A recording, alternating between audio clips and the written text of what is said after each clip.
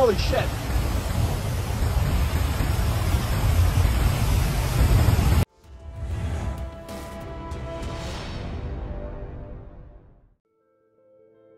Yellowstone National Park is renowned for its geothermal wonders, but it's the threats beneath its surface that draw attention. Events like the Black Diamond Pool eruption and recent seismic activity at Steamboat Geyser remind us that the park is a vulnerable place. This article examines Yellowstone's spectacular hydrothermal activity and its scientific significance.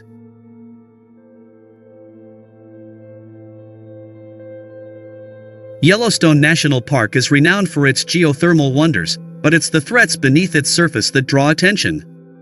Events like the Black Diamond Pool eruption and recent seismic activity at Steamboat Geyser remind us that the park is a vulnerable place. This article examines Yellowstone's spectacular hydrothermal activity and its scientific significance.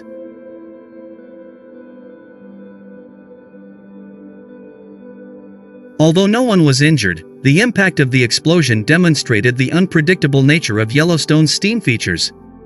The most spectacular explosions are caused by liquid water turning to steam in substructure pipes and erupting into powerful eruptions if people get too close.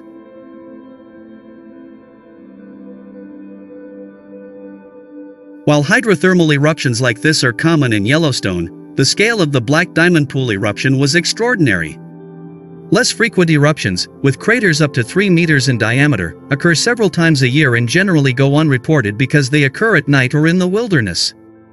This reminds us of Yellowstone's unpredictable power, emphasizing the importance of reporting and ongoing preparedness in such a spectacular place.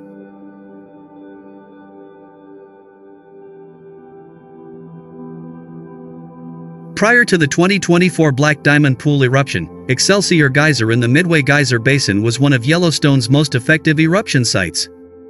This geyser first became active in the late 1800s, and its eruptions spewed water and rock up to 100 meters into the air, accompanied by giant steam clouds that could be seen from 160 kilometers away.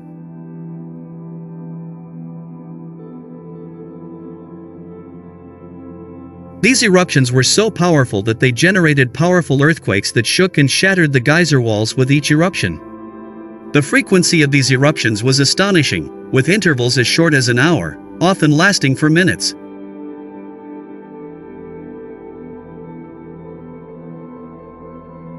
This spectacular display was powerful enough to cause significant increases in river flow in the surrounding area, and park officials felt the geyser deserved the name Excelsior for this study due to the magnificence of its eruptions. However, in the late 1800s, the geyser collapsed and lay dormant for most of the next century, only briefly reactivating in 1985.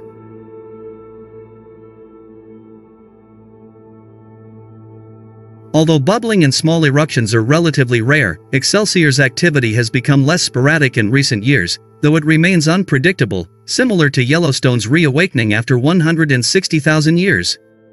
Beyond its explosive hydrothermal phenomena, Yellowstone's Steamboat Geyser continues to captivate researchers and the public.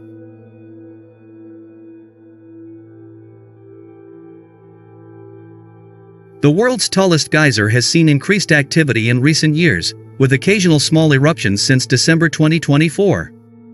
This prompted the United States Geological Survey, USGS, to raise the alert level for the geyser, hoping to avoid a major eruption as early as 2025.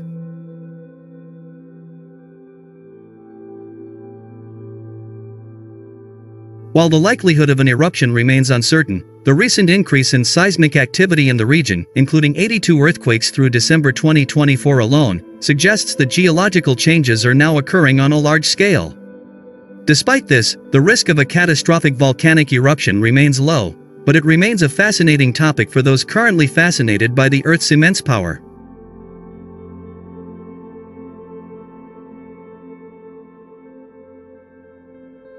Yellowstone remains a hotbed of Earth's thermal activity, like this one, where Iceland discovered energy beneath the snow 50 years ago, from the eruptions of Black Diamond Pool and Steamboat Geyser to the history of Excelsior Geyser.